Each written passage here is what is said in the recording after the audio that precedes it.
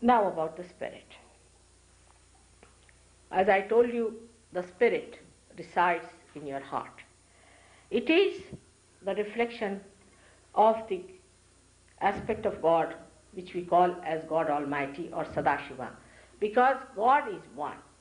But one person now, I am one, but I am a wife, I am a grandmother, I am your mother, I am doing so many things. There are aspects of God. And God has got, firstly, the aspect of love, by which He creates a power of His love, which is called as the primordial mother or the Adishakti. It is the same aspect is represented in you as the Kundalini.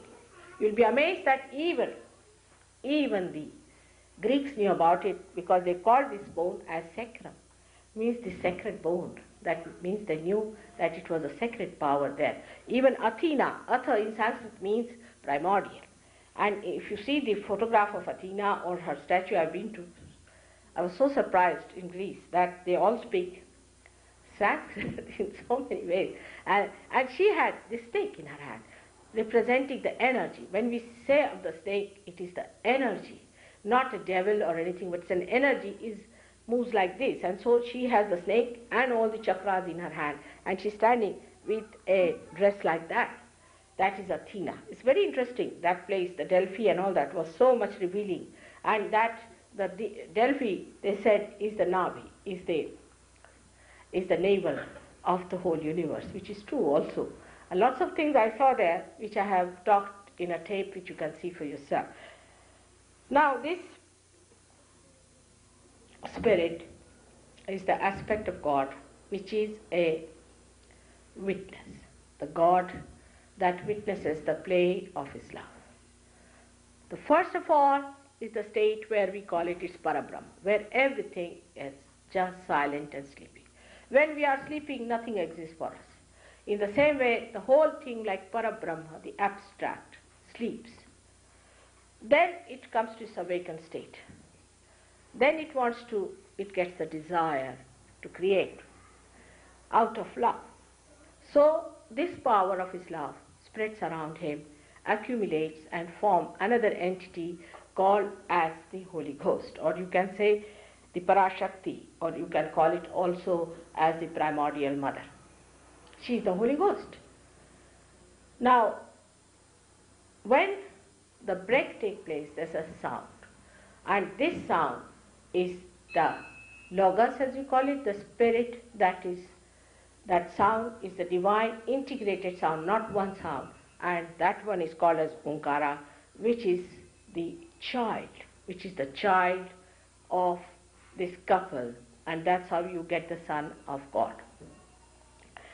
Now the spirit in us, which is represented, is that Son of God within us, which is the part of that, we can say, God Almighty's reflection within us, which is the child in our heart, is the spirit, is the abstract form of that power which is all-pervading, is the spirit. Now this is a combining thing. It has both the things. You can see that because it is from the combination of these, a child is born. So on one side, it is the reflection of the God Almighty. On the other side, it is the connection with the all-pervading power, which is the power of His love. So it is connected on both the sides. So the spirit is in your heart, which decides, is alert all the time and knows all about you. In Gita he is called as Kshetragya, the knower of the field. He knows all about you and he knows what you are doing.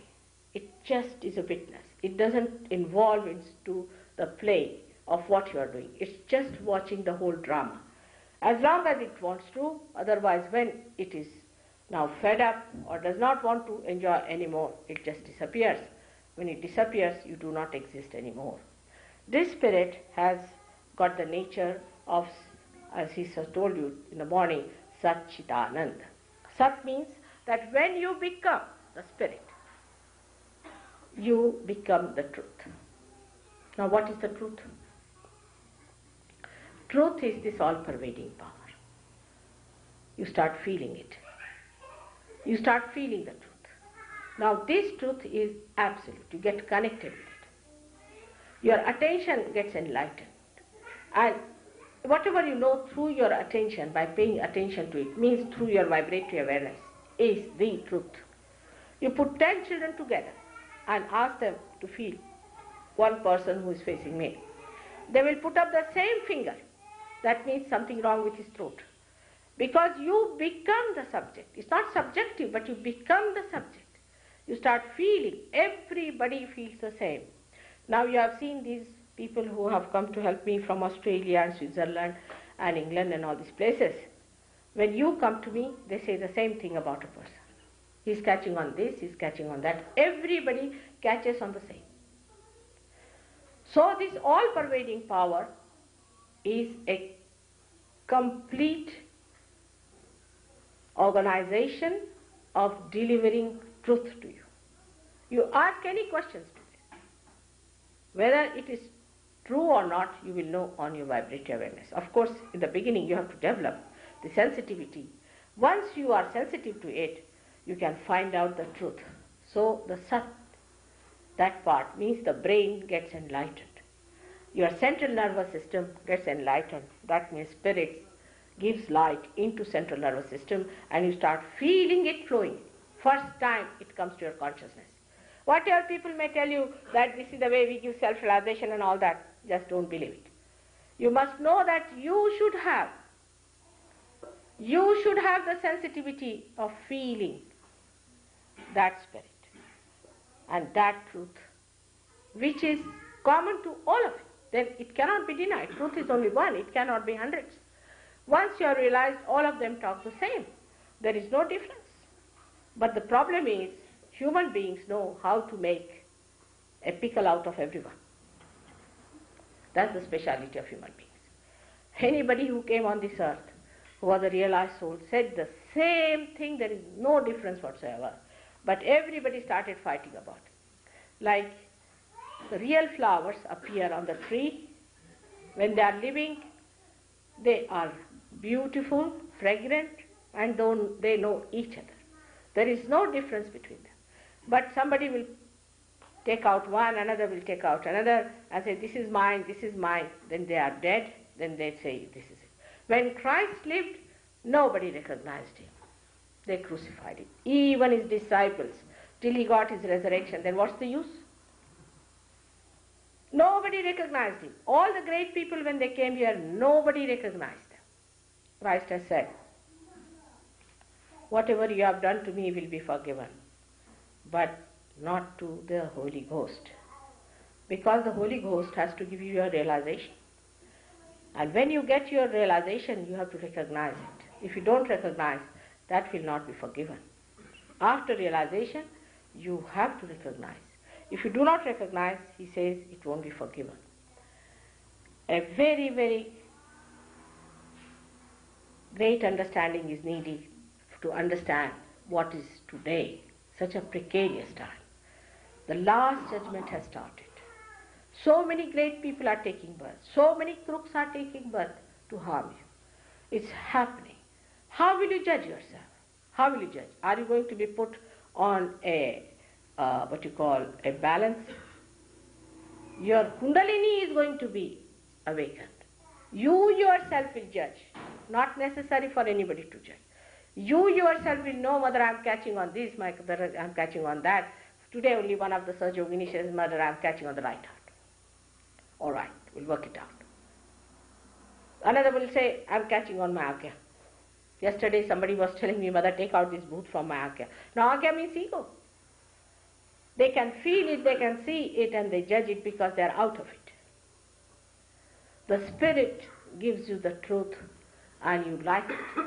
Because the vibrations flow, you feel so peaceful and so happy and joyous, and you can feel others. When the vibrations are not there, you feel what's wrong with it, we should put it right. And when you know the method how to do it, you want to do it, and you want to be that.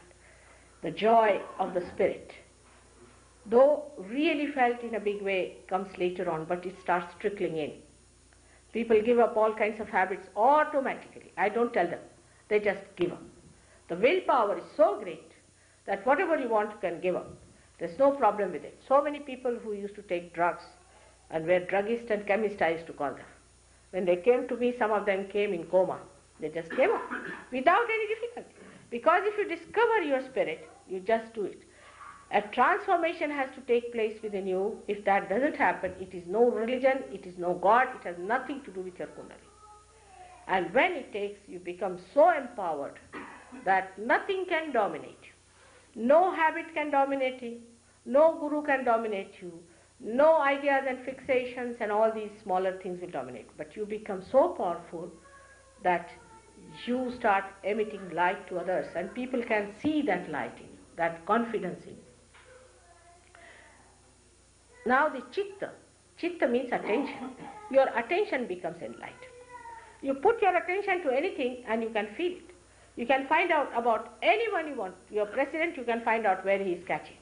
You can even correct him sitting down here quite a lot. But he has to ask for realization. All these people have to ask for realization, though you can little bit sort of mold them. But your attention becomes very different because your priorities change. You are not interested in your brothers and sisters only. You are interested in everyone. If you find your brothers and sisters are not interested in God in the real way, you just give up. You don't bother your heads. Then you find out people who are really interested, work on them and give them. So your attention itself becomes, this attention has got all telecommunication and everything. Now somehow the great miracles people have seen by becoming realization are so great that again it is not proper at this time to tell them. But I would say that once you get realized, you don't get into accidents.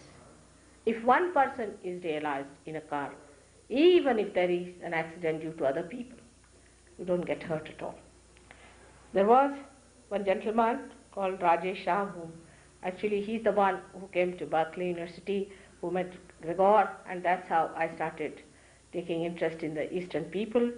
He's the one who was, he had given up everything, but he used to, his friends one day told him that let's drive, and why don't you smoke, why don't you smoke? So he had taken a smoke in his hand.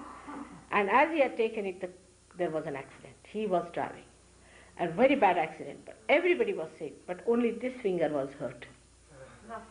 This finger was hurt, that's all. And he told me, Mother, so many miracles happened. Like once in India, there was a drought. In Bombay, there was not a single drop of water.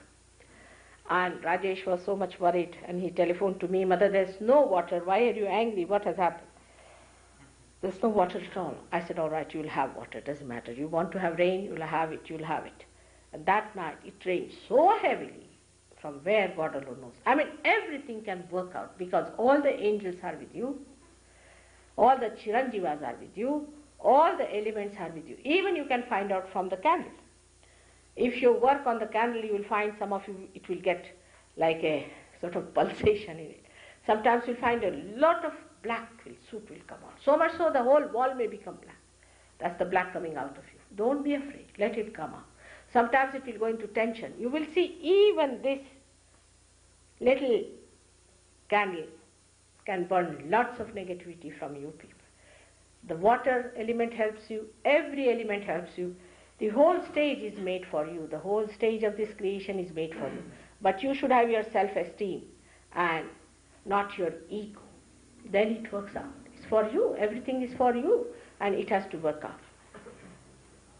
Then is the joy, which Gregor has told you that you get the last, because he thinks that we first start verifying it, which chakra is catching, we want to work for others, how to give realization, how to do this, all those things. And then when you go deeper into it, the joy becomes established. So the second stage, first stage is that you become thoughtlessly aware, is Nirvichar Samadhi. And then beyond that, you become doubtlessly aware. And at that stage, it's a state of your being. At that state, you can do lots of things as you improve in your states. You see, if you are appointed, say, the deputy governor, you have certain powers. But if you are appointed as, say, the president, you have greater powers. In the same way, the powers are there, but all this power is power of love. That's one we have never used so far. We have only used the power of hatred. All the countries have used nothing but power of hatred. They have paid attention to the power of hatred only. This is the power of love, of pure love. Not that you embrace others too much and go mad and stupid people, you see, not that kind. It's something that emits, just flows and works out. It takes you to the right side. It takes you to the proper side. And it's very energy-giving, life-giving. But the best of all, that it happens in the beginning, is that your physical health improves immensely. You get rid of most of your diseases, most of them. Except for very few I've seen, they do not get cured. Sometimes I've seen so many miracles happening that I'm myself amazed at myself. The way things work out. I went to Kuala Lumpur and we had about 1,000 people there. They all came and they were sitting in the garden of Mr. Ubedullah, who is the speaker of the assembly there. He's a Muslim. And he said, so many have come, at least 50% are sick people. I said, all right, you sit on the ground. And I just asked the Mother Earth, she's my mother. I asked her, please suck their problems down. It's too much. And one boy had what you call polio. I used to think polio may not be cured because so much advanced it is. But this boy was brought like this and put on the ground, and suddenly he got up and walked off, and they started looking, where has he gone? It has happened. You may like to him, Senator Ubedullah, who is the Speaker of the Assembly, and find out from him. I mean, so many people like that have got it. But it's not important because I'm not curing here. I'm not healing. It just happens automatically. It's a byproduct of Kundalini awakening. I'm not interested either in healing people just for healing's sake, because you can understand that. If this light is not going to work out, you are not going to repair it. You are only going to repair those lights which are going to give light to others.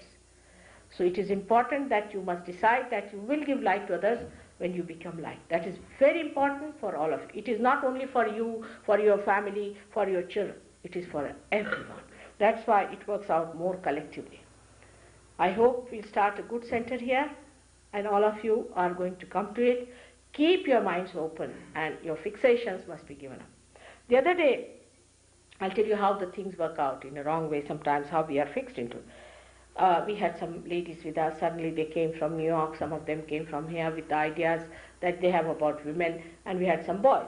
The boys were running up and down and all that. So I told these ladies that you must cook food and give it to them. I see, it's the way they should eat first and then you can eat later.